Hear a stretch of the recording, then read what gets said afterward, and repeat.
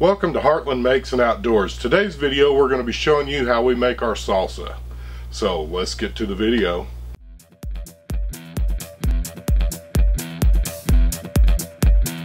I want to start out this video by saying this. We've been blessed that our gardens actually came in good this year. Our tomatoes are doing good, the jalapenos are doing good, the onion, everything in the gardens is doing real good. I will go a step further. If you've never planted a garden, one thing that will help you in the future is to go get a soil test.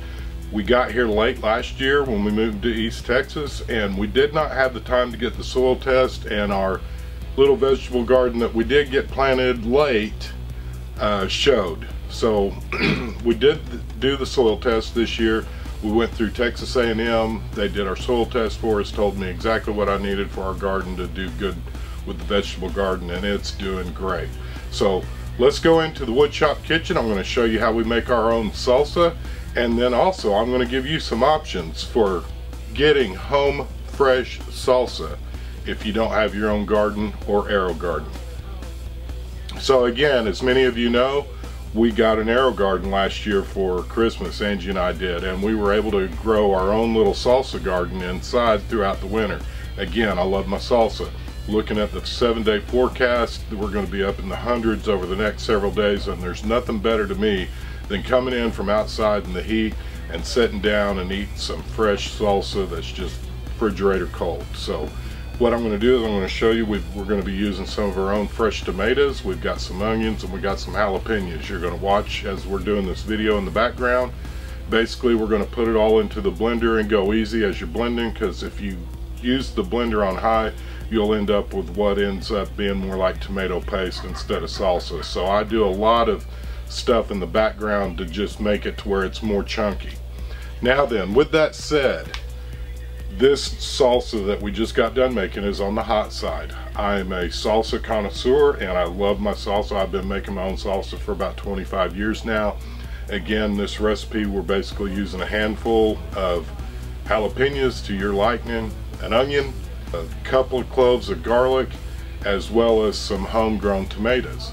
Now, for you guys that don't have your homegrown tomato, I've got to pass this along, and this video I'm basically only making because of something that I found that I want to share to you, and that's this right here. This is salsa. It's made here in East Texas by a guy. He's got his own little company, if you will, and it's called the Carpenter's Garden. I was working at Tractor Supply briefly for something to do and kind of get to meet some of the people in the community here in Marshall, because I'm new to this area and I don't know too many people.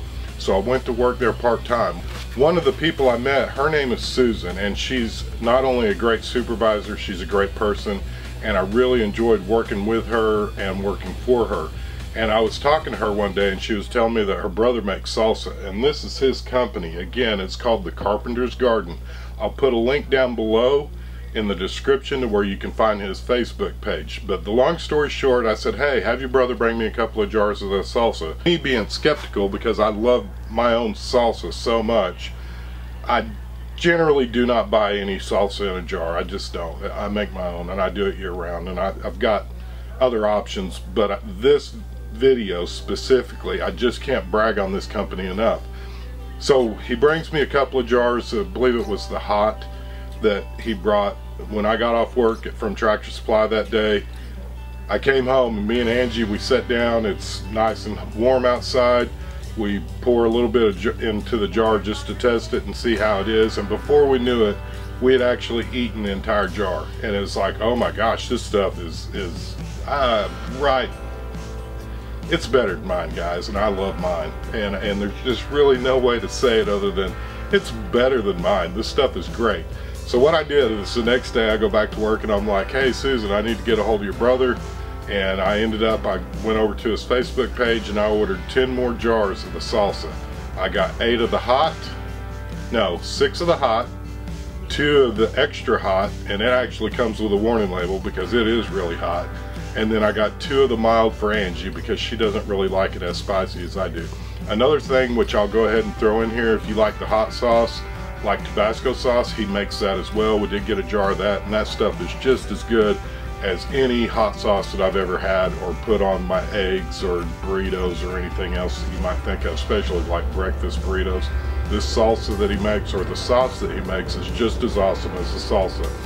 So again, guys, if you like our video, give us a big thumbs up. We appreciate your likes, comments, and subscribes. If you don't have a way to make your own homegrown salsa, this is going to be your next best option.